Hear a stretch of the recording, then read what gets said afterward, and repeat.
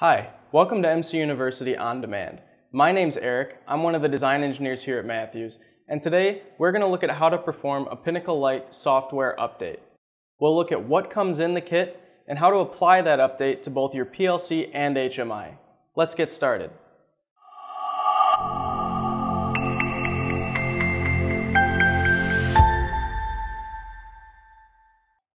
Pinnacle Lite is our standard control system that utilizes a 5.7-inch HMI along with several buttons and switches for fan and burner control. This should not be confused with our Pinnacle offering, which utilizes only a 15-inch HMI for controls. Occasionally, new software versions will be released that will need to be installed on existing Pinnacle Lite dryers.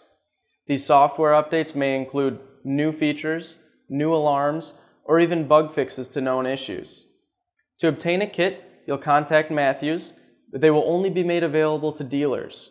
When you get your kit, it'll have a USB drive, a memory card, and instructions for applying these updates to your PLC and HMI. Remember, these updates can only be applied to dryers that already have Pinnacle Lite. To begin, let's update our PLC. You can find your PLC in the high voltage cabinet, turn the power off and open the door. If you have a 2015 or newer dryer, you'll see an S7 1200 PLC, and if you have a 2014 or older dryer, you'll have an S7 200 PLC. These PLCs work almost identically and the update process is very similar, but they use different memory cards. Make sure that you order the kit with the proper memory card. Let's take a second to look at what components came with your kit. You should have a USB jump drive, one of two memory cards. The green one will be sent if you have an S7 200 PLC, and the black card will come if you have an S7 1200 PLC. And you'll have instructions to help you with this process. You can set your thumb drive aside for now, but grab whichever memory card came with the kit. If you have an S7 1200 PLC, we want to make sure power is off, open the faceplate, and insert your memory card into the slot. Now close the faceplate and turn on power. We're going to want to look at the diagnostic LED.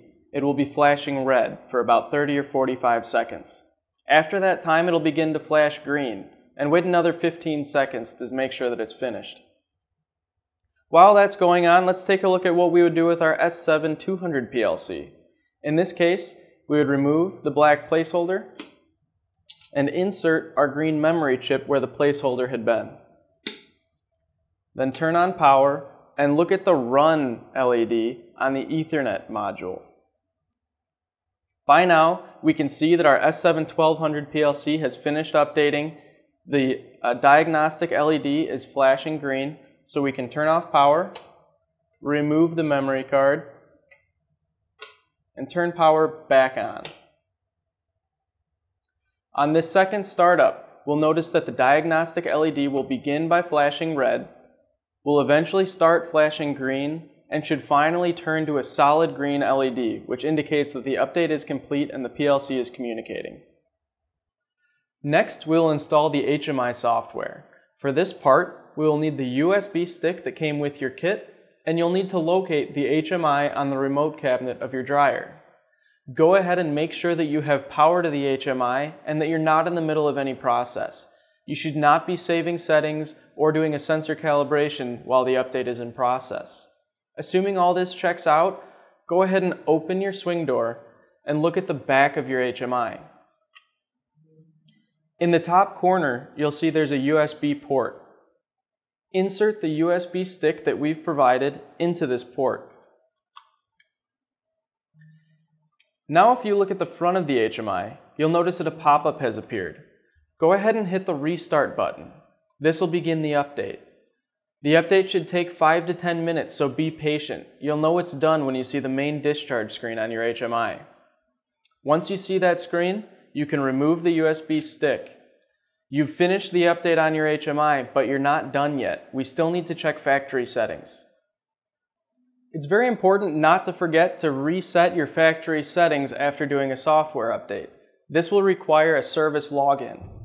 Some of the things you want to look for are your model and serial number. Make sure they're entered correctly so you have the right holding volumes. Your date and time should be corrected. This helps with MC Tracks to make sure that we're matching up the right data with the right time. Go through your features enable. You want to make sure that the correct sensor has been picked and also that anything you have activated, such as AccuDry, is picked. And also you'll have to activate any temperature controllers that are on the dryer. Once you've gone through the settings and you're confident that everything has been turned on that should be, you've finished the update for this dryer. That's it for this video. Today we've talked about how to update your PLC and HMI software on a Pinnacle Lite dryer. If you're a dealer and you were unable to make it to the end of this update, contact our technical helpline for additional assistance. If you have any questions or comments, or you have an idea for a future video, email us at media@mathewscompany.com. As always, thanks for watching.